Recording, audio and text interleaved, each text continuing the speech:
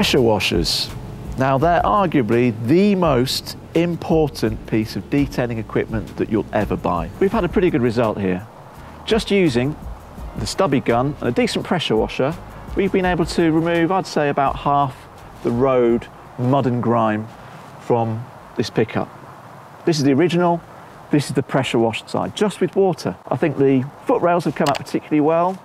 We've got areas around the bottom of the door. I didn't want to get too close because obviously we've got vinyl here, but I went about as close as you'd want to get with a really powerful pressure washer, and especially with these little attachments here for the quick connect, because you can really do damage to paint if you get too close. So I'd say this is about as comfortable as you'd want to be. A lot of people don't know this, but what you can do with a pressure washer, often, not with all of them, but with most, is that if they've got a dip tube or a dosing bottle, you can add some detergent into that stream of water going on your car to improve the cleaning ability. Now let's get the pressure squash out. This is our magic ingredient that's going to supercharge your pressure washer. Something about these little caps here, very difficult to remove. Little tip, use a screwdriver and just take off the tabs. It's a security tab to stop it leaking in transit.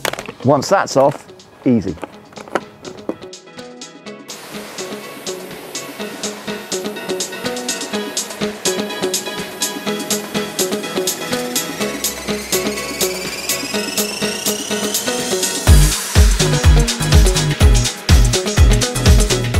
Now what you can also do is leave it to dwell a little bit longer after you've been over it the first time. That's going to give the chemicals a little bit of a chance for them to do some work. Then just rinse in the normal way. After you've used the pressure squash, you can run it through with normal water just to clear the pressure washer and make sure there's no chemical left in there whatsoever. Look at that for a 50-50. So we've got one side just using pressure squash and water versus using water. You can see that without touching the vehicle at all, just using the pressure washer, we've been able to get it much, much cleaner. It's probably 80% clean rather than 50% clean. Of course, a lot of people are going to say, it's a video, it's the internet, you've just faked all of this, you've done this side 50 times over, you did this from a further away with just 2 or 3 hits. Well, you know what? We're going to go back just with water and we're going to do a final rinse.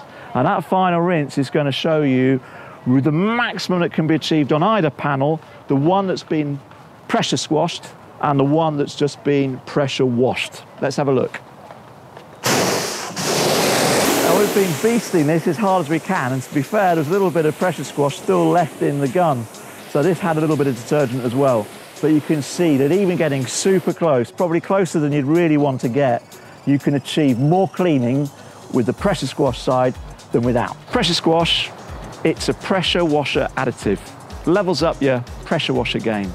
Adds chemicals at the pressure washer stage. Now you can use a TFR, you can use a snow foam afterwards, but this integrates it into one process. Pressure squash is available for £28 for 5 litres, so it's only available in a large size. You can use it neat, or you can also put it into a bucket and dilute it down further. If you want to do that, we'd recommend 50-50 with water, see how you get on. You're still going to get those chemicals on the panel, they're just not going to be quite as strong.